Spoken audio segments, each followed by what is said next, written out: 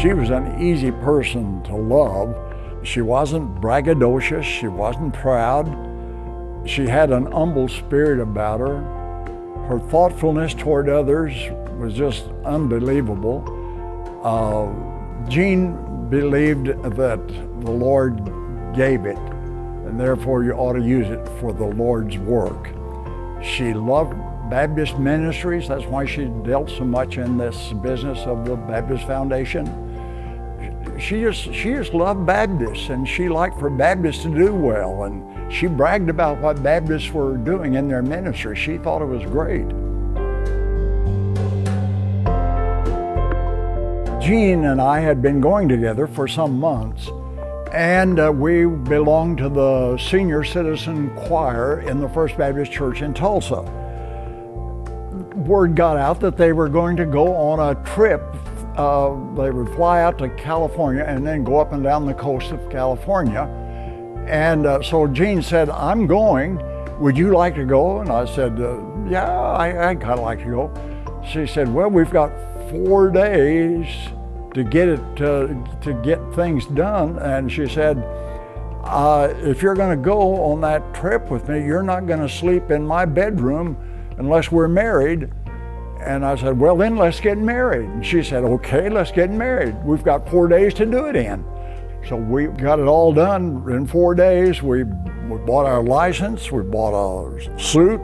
Well, we did the whole arrangement in 4 days' time, and we were on the plane and flew out to California and had 30 chaperones on our honeymoon. When we were married, I would go out to the mailbox and get the mail, bring it in. And the first of the month, here would be these 4 or 5 checks that or envelopes that I knew came from different benevolences, different charities, different organizations that had ministries. And so she would open up those envelopes and stretch it all out on the kitchen table, and then she would get her checkbook out. And for maybe 2 mornings after getting all those checks, she would sit there with a silly grin on her face as if she was in second heaven, and she'd write checks to 12, 14, 15 different charities.